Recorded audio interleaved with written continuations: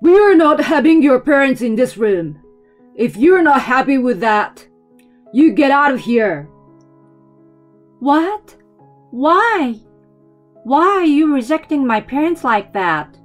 Shut up. I just don't like them. Mom said so too. She said they are nasty. I'm not having people like that in this room. How can you say something like that? They are my parents. I'm so sad that I feel a tear fall. My husband and I loved each other, but if he's saying things like this, I don't think I can be with him anymore. Anyway, you're not bringing your parents here. Like I said, if you're not gonna listen to me, you're leaving. I don't think I can understand my husband anymore. He says he hates my parents and that they are nasty. That's out of the question. Okay, I'm leaving. You're going to regret this, you know. My name is Sally, and I'm a 34 years old office worker. It's been 5 years since I married my husband Kyle. We both work, but to save up, we are renting a cheap room in an apartment in a suburb. As we've been saving up properly for the last 5 years, the amount has added up to quite a lot. Yes, I worked hard for this. Looking at the figures, I'm moved. Then I see Kyle slowly coming towards me. He hesitantly asks me, Hey, our savings have added up quite a lot, so maybe we can move soon? The rent is cheap here, but it takes a long time to commute. So I want to move to a place where the access is good. His expression looks like a lost puppy, begging me to take him home. Well, I thought we could save up a little more. I'm not sure. I do understand what Kyle is saying. It currently takes 50 minutes to get to work. So when we work overtime, it's quite late by the time I get home. Because I do the cooking and laundry after that, I always go to sleep late. I don't think this is a healthy way to be living. So I do get his point. I had fun using the commute time effectively when I was younger, but after entering my 30s, the long commute time has become a slight pain. You'd prefer to get home early too, wouldn't you? When you go out for drinks, you wouldn't have to worry about the time as much either. That's true. As we live far away from the downtown area, we have to pay a lot for a cab if we miss the last train. Kyle and I both love to drink, and we often go out with friends and colleagues. So it would be great if we didn't need to worry about that time. Yeah, maybe it's time for us to move. I decide to agree with my husband. He seems very happy and says, Yes, thank you. I'm gonna find a great place. I decided the room that we are living in right now, but as the cheap rent was a priority, you couldn't say that it was a comfortable room. We got used to it after living here a while, but I agree Kyle must have had complaints. For this room, it was mostly up to me and I didn't accept many of his requests, but he was happy to agree to live here. So this time, I think I would trust him and let him decide. So I leave it up to him to find a place. Sometimes he puts himself first, but most of the time he is kind and think of what's best for the two of us. I'm sure he will find a room that works for the both of us. That's what I thought. This place looks good. But I like this one too. Saying this, he's looking at pamphlets that he got from the realtor. I take a look. What? $200? And $300 for this one? That's too cheap. That wouldn't even be enough for the comfortable room for one person, I think. And I take a closer look. No, wait a moment. Kyle, don't you think these places are a little too expensive? The pamphlets show rooms with rents as expensive as $2,000 or $3,000 a month. He's looking at rooms in high-rise condos. What do you mean? These are the sort of places we should be looking at. I can't believe it. There should be many rooms that are closer to the city but cheaper. I suddenly become worried whether it will be alright to leave this up to Kyle. Speaking to him, it feels like he's not looking for rooms on his own. His mother is stepping in and saying things about the rooms, and they are discussing what would be best for us. One day, I come home early as I didn't need to work overtime. There, I found Kyle and his mother, Patricia, looking at pamphlets and chatting happily. Patricia looks at me and says, "Oh, you're home already? I wanted to keep looking at more rooms." I don't want to see you either, Patricia. My mother-in-law and I don't exactly get along. She bullied me every time we meet face to face. I go to my room, put down my bag, and get changed, when I already hear Patricia at the door saying, "See you soon, Kyle." I work overtime more than my husband, so it seems she comes here when I'm not home yet. But why on earth is she trying to find a room for us? Is she considering living with us? No way. I have to stop that with all my power. Even though I said I would leave it up to Kyle, I don't think I can agree to a room with such an expensive rent.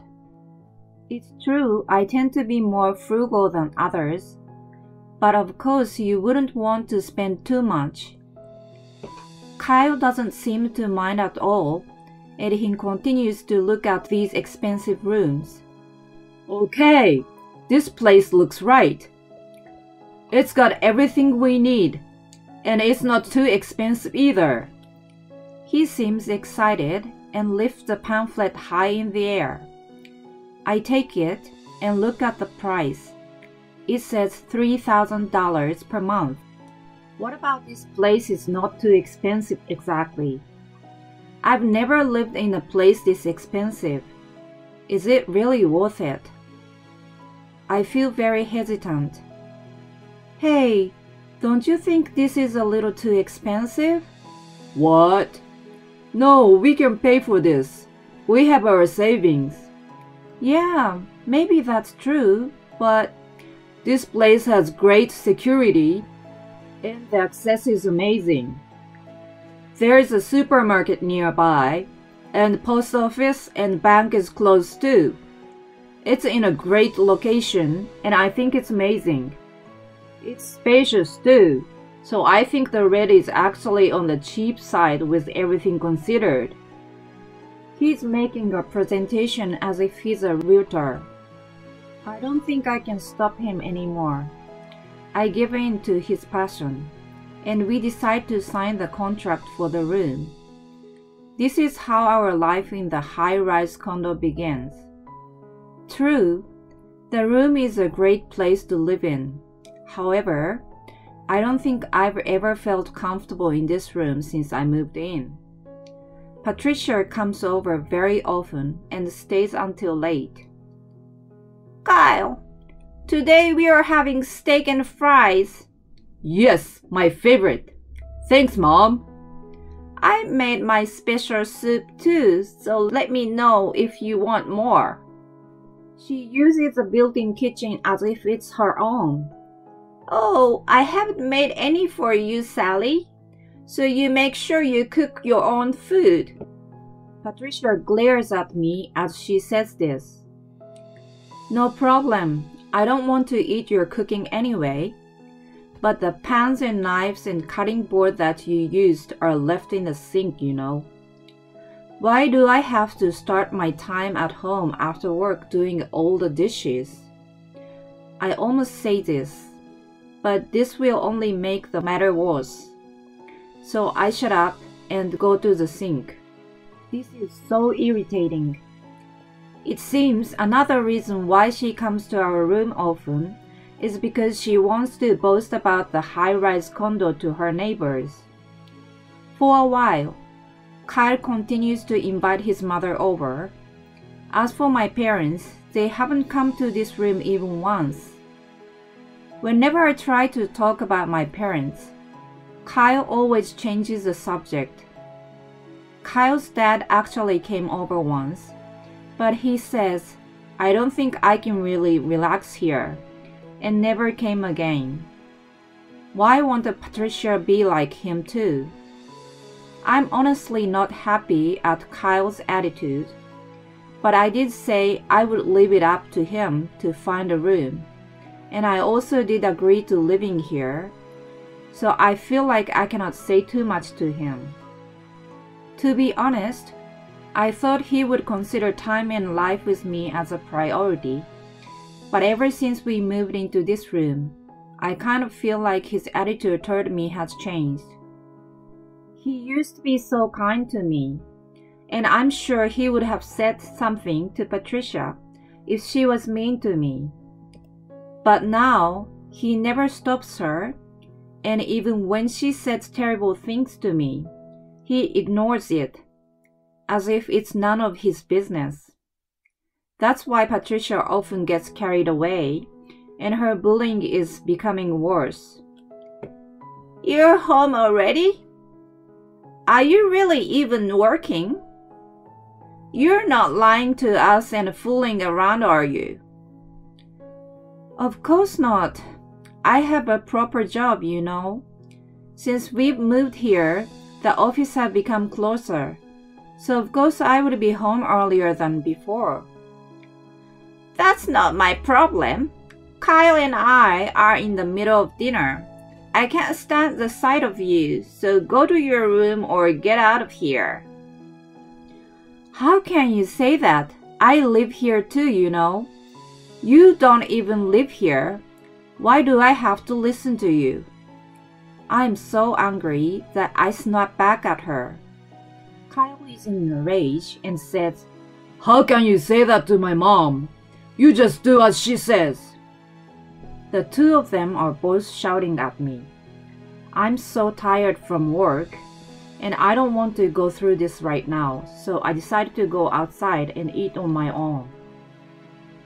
Late at night, when I think Patricia has left, I return home. This is pointless. I'm still home late. Just like when I was doing overtime and going home late to my old apartment. I feel this is too much and ask Kyle to come to the living room so that we can talk. He looks annoyed. Hey, can you ask your mom to not come over too often? For real? You suck, you know. Why treat my mom like that? She's the one who should be treating me better, you know.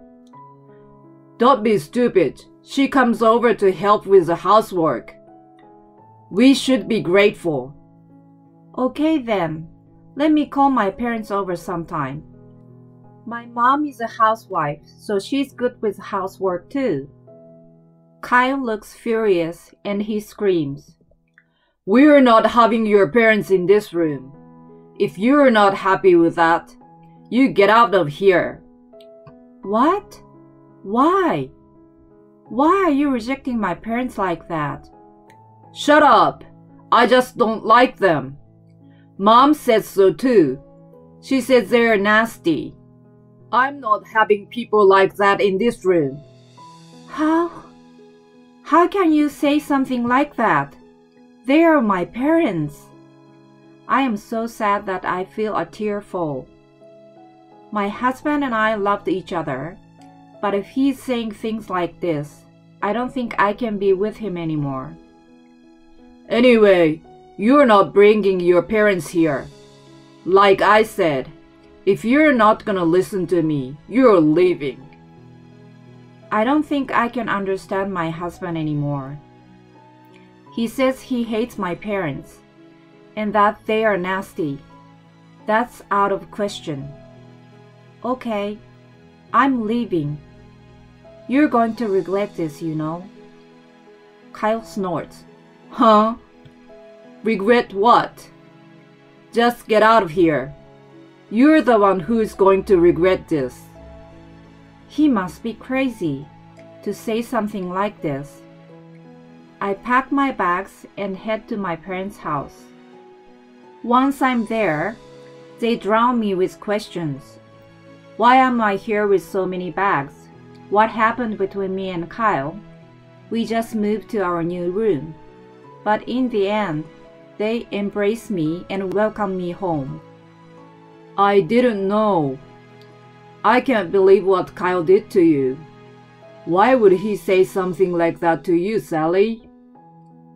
Well, we actually weren't very fond of his mother, to be honest. Yes, I don't know, she has no class.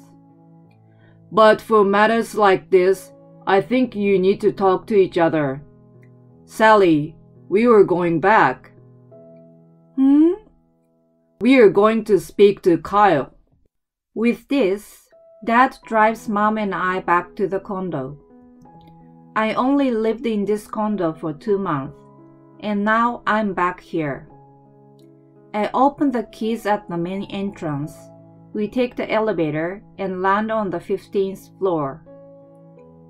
I put the keys to the room in the door and open it, but something feels different. I see a woman's coat on the floor. Whose coat is this? I rush inside and open the living room door. There, I see my husband and an unknown woman naked, and they are right in the middle of business.